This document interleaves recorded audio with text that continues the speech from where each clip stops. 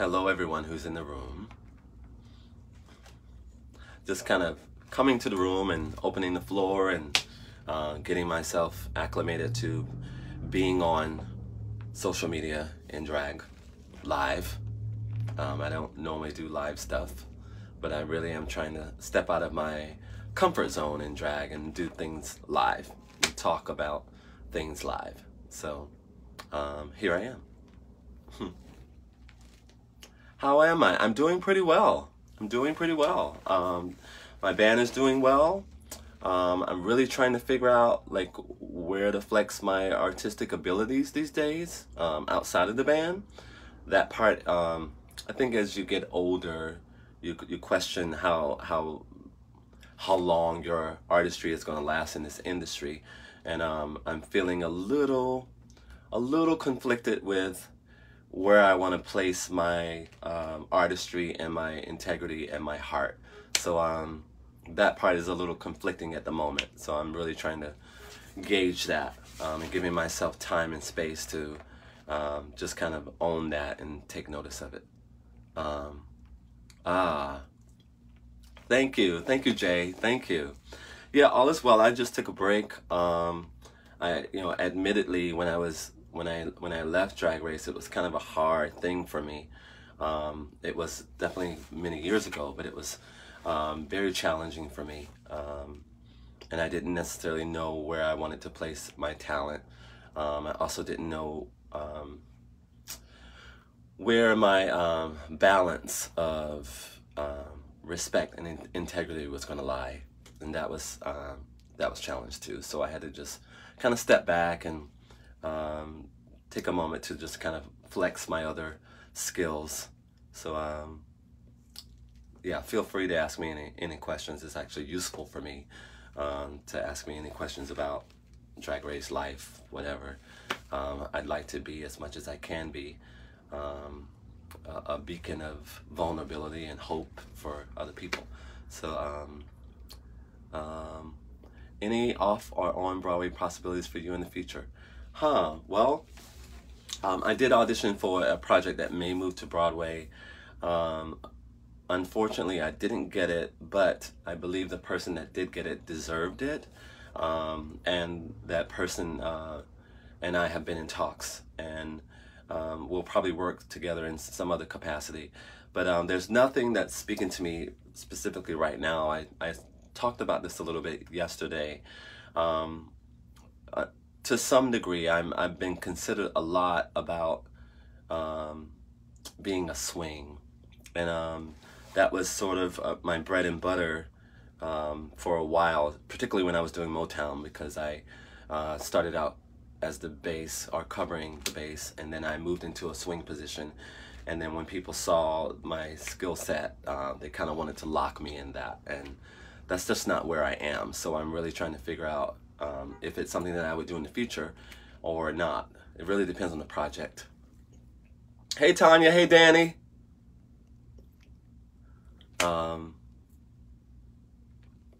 Yeah, I mean, like, I think that my drag on Drag Race was probably a bit progressive at the time. I think that now the kids today are showing much more of a spectrum. I'd like to think that I had some small part in that. Whether the universe will make that an amplified credit for it is another thing, but that's okay too. Deetra, what's up, my high school friend? How you doing? Rupal, how are you? I'm almost looking like you tonight. This is so cool, seeing everybody here. I haven't been on here like live like this in a minute. So, and I'm sure it's refreshing to see some of my high school friends that I haven't spoken to on Instagram Live. So hello. I'm so much taller now, y'all. You have no idea. I don't know what happened. For those of you who don't know, I was 4'11" in high school, and now I'm 5'10". So, thank you, Jay. Thank you. Yeah, so I just want to take a moment and like say hello to people. Say, oh, thank you, Rupal. You know, Look, I'm trying to keep it cute. I'm trying to look like you. I'm trying to look like you. If any of you knew, if you knew Rupal, you will know that she is one of the most beautiful women I've ever laid eyes on. Sincerely. Thank you, Dietra. Thank you. Thank you. Still chugging along, still doing it. These folks don't know. Started from the bottom, now we're here. Yeah, it's nice to see all of you here. I was speaking a little bit about Drag Race and my career, and I'm trying to be a little bit more open with my artistry and my thoughts and putting things out into the universe. I think that sometimes we get so used to editing ourselves and what we put out into the universe that we don't get to live our lives in its fullest. So I'm trying to work against that now. And this is part of that, being in drag and being on live and talking to my extended family and my family and old friends and new friends. So yeah, welcome. And if you've been here all along, thank you. Yeah. Am I open to doing All-Stars? This is a question that I get often. That's a very challenging question. I think I would have to say no. I think it's probably rooted in some of the trauma from the season that I was on. So I know that to some degree some of the practice there have gotten better. They've evolved in certain ways, but you know, I'm not sure if I want to go back down that road in a competitive way. I know what my skill set is. I know what my capabilities are. I really need a team to, you know, to see it and cultivate it as opposed to having me having to cater to a TV reality aspect of it. That's the shorter version of it, but I'm happy to go on a longer version. Christian, what's up? What's up? I did have a late growth spurt. Very late. Very late. Yeah, but now I'm really thankful, Dietra. Now I'm really thankful. Because you know my real age. So I'm very thankful. Tonight's moment is sponsored by Gosling Ginger Beer. It's really good. If you haven't had it, try it. It's really good. Christian, how you doing, friend? How's everybody doing? How are we really doing?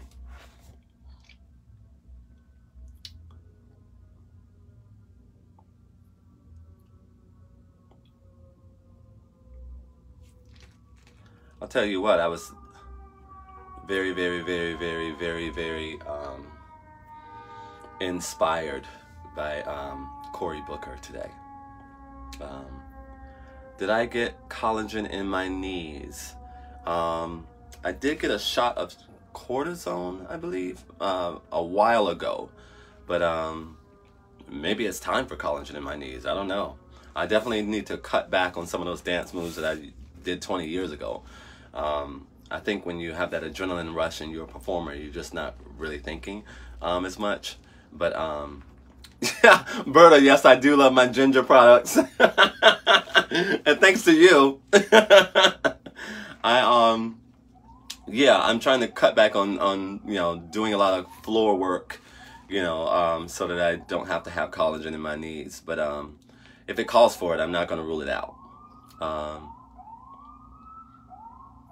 You're welcome, Christian. You're welcome. You know I'm here if you ever need me. You know that. I hope you have a good night.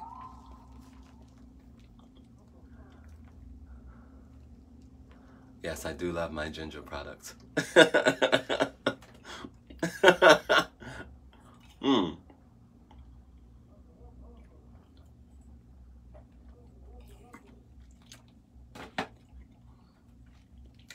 Berta, send me a heart if you're doing good. Hit that little heart button. Make sure that you're doing good. You're doing well.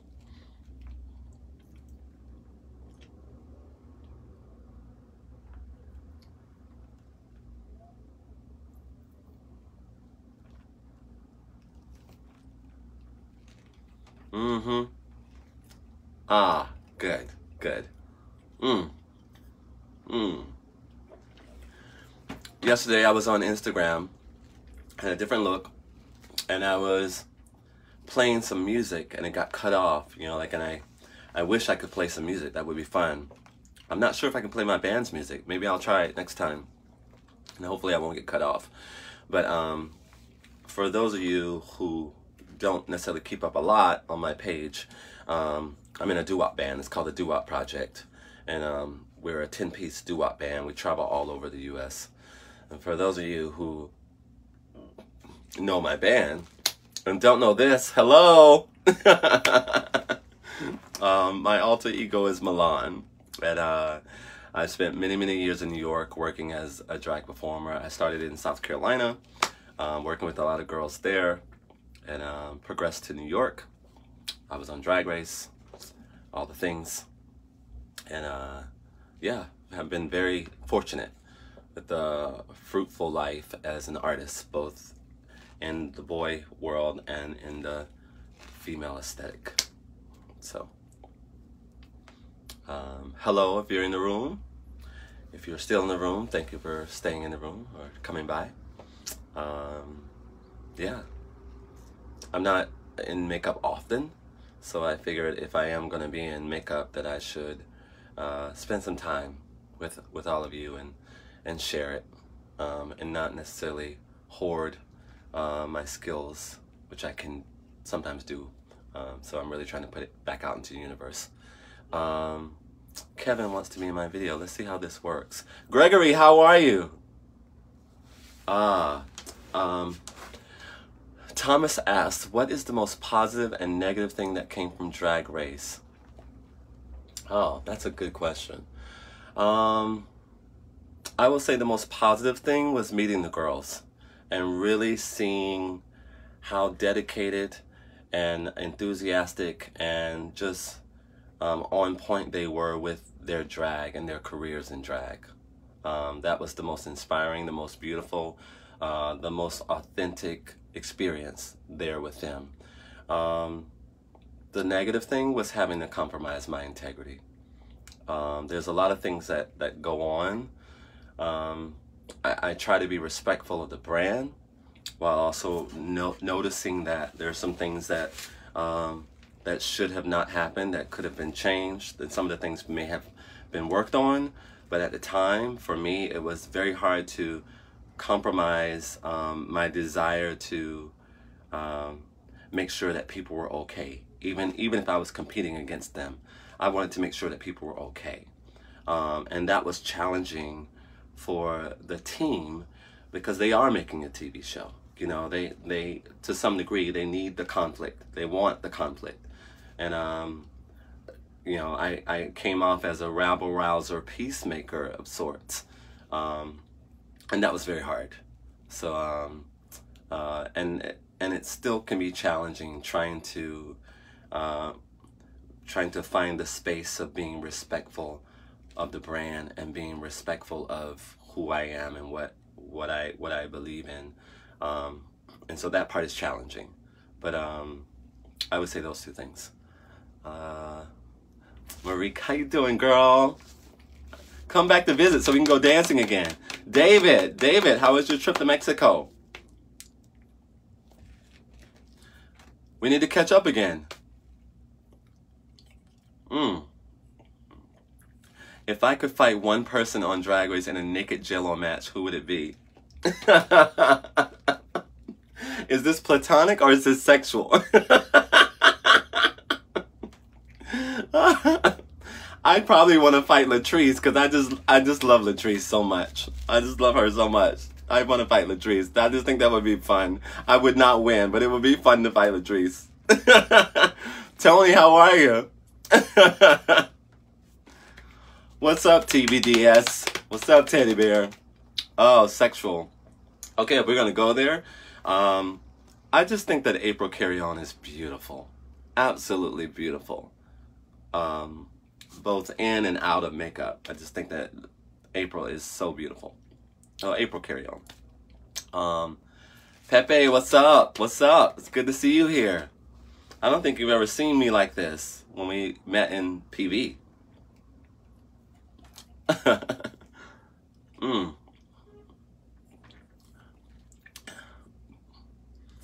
Thank you, David. Thank you. Yeah, I just think that like April, honey mahogany, like just beautiful, just beautiful. Billy, how are you? What's up? Thank you, Billy. I can't take all the credit. I have to thank my O-ring light too. I mean, and I think my mom and dad, they're the ones that gave me this really good skin. So, Andre, what's up? How are you? If you're coming to the room, thank you. Welcome to the room. I was playing in makeup. Kareem, get on top. How are you?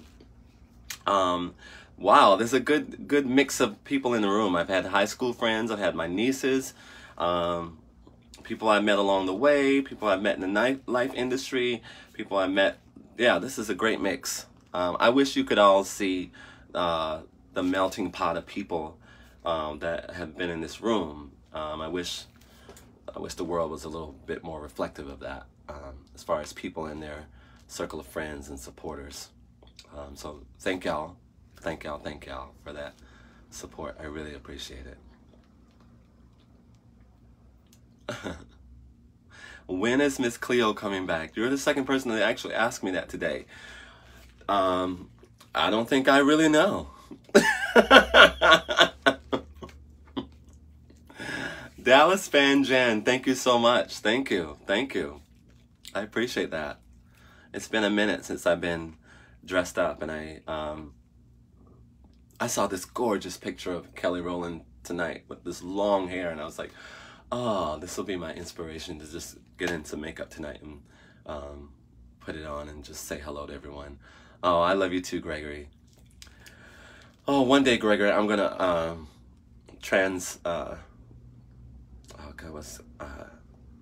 those files, those movies that I made. I have so many VHS tapes, so many.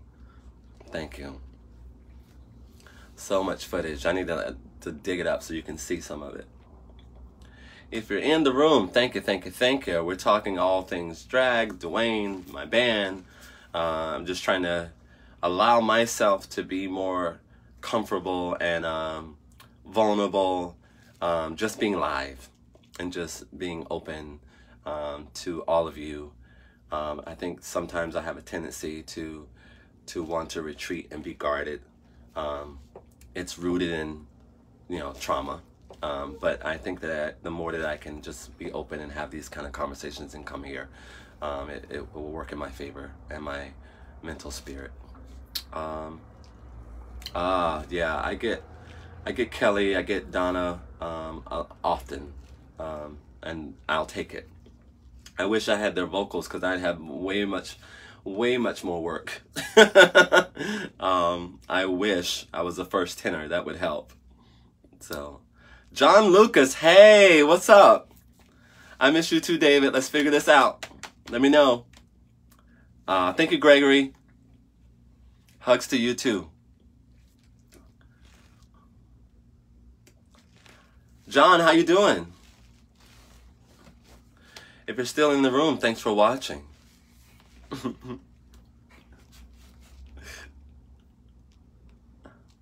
Ain't nothing wrong with that bass. I know that. I don't necessarily want to sing Last Dance in bass, in a bass register, but oh, these lashes. These lashes are called Tati lashes. Can't remember the website, but can you see that? Tati lashes. I think there's a supermodel named Winnie Harlow, I believe. Yeah, she's so stunning. I was like, what is she wearing? And I was like, oh, those lashes. I want those. And a couple other folks wear those lashes too. I think Michelle Visage wears Tati lashes. Yeah, so I really like them. I've been going in and out of trying to figure out, like, what do I want my look to be, but I'm not exactly sure if I'll ever have a signature lash or a signature whatever. But I I love these lashes, and I do tend to go more towards a soft glam look. It gives me a little bit more versatility when I'm trying to go from different personas and characters in drag. When I used to do like shows, I would go like, you know, from Tina Turner to whoever, and then add a darker eyelash or change the lip, or smoke the eye out. So having the soft palette allows me to enhance and shape within the show. So that's usually like where I like to start and kind of stay there. I like my my inspiration used to be, can I get out the house and get on the train? And if that's the look I want.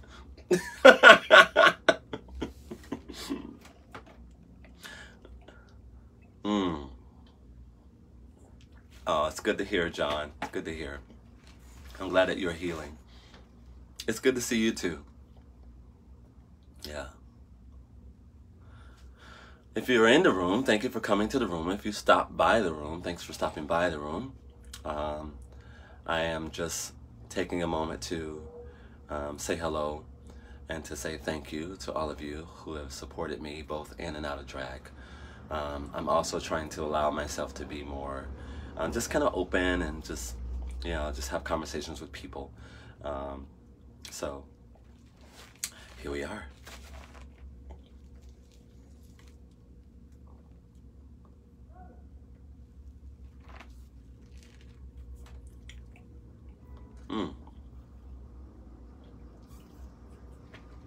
Thank you for the hearts, David. I think someone wanted to join the room. I need to figure that out. I haven't done it yet. Thank you, Dallas. I appreciate that. I think that a lot of the times we as performers are told that we need to be on and we have to be a certain way, and we're not allowed to let our guard down and just be present and be vulnerable and be here. So I'm trying to, I need both. You know, when I need to be on, I need to be on and turn the party out. But when I'm, you know, when I'm in this zone, you know, I'm not necessarily trying to be on. You know, I'm really trying to just be open and present and here. So, Christian, you know, I always love our conversations. They're very, very thoughtful and very heartfelt and very honest between the two of us. So, you know, I love you for that. Yeah. I'm usually not the girl that you want to come to if you want to turn the party up on Facebook Live. Like, unless I'm performing, you know, I'm really more about having these kind of connections, these kind of conversations, to just offer a different perspective, especially around drag. I don't think people talk about mental health or a lot of those issues when dressed in drag. So maybe it's part of my calling. I don't know. We'll see. So I'm putting that out into the universe. You know, if I had my own talk show, it would definitely, you know, incorporate some of that with performance as well. And like, I don't know, I think like Oprah Winfrey meets RuPaul, like something like that. Yeah, with some sketches and stuff thrown in too. So if you know some people, tell them. Variety show with heart and substance. Vanessa, hey, how are you? This says, oh, let me see this. 1 second here.